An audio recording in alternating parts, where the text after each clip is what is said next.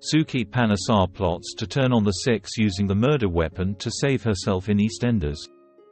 Suki Panesar has always been the one member of the six who has managed to stay cool, calm and collected throughout their ordeal in EastEnders, but could this prove disastrous for the rest of the women?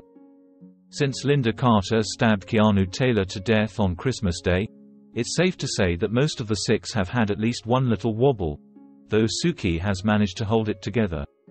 However, since the discovery of Keanu's body in recent scenes, it appears she has grown rattled, and decided to covertly ask girlfriend Eve Unwin for advice in a bid to assess her options.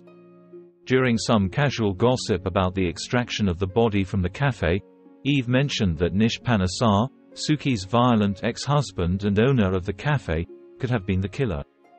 With son Vinny now running the cafe following his dad's disappearance, Suki took the opportunity to ask Eve what would happen if he had got involved in helping his dad dispose of the body.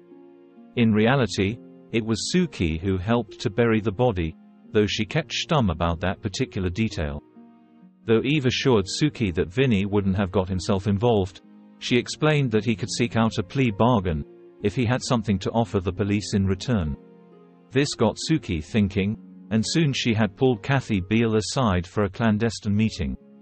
She was quick to ask a confused Kathy if she still had the murder weapon, and was relieved when Kathy revealed that it was in her bag, as she was on her way to dispose of it.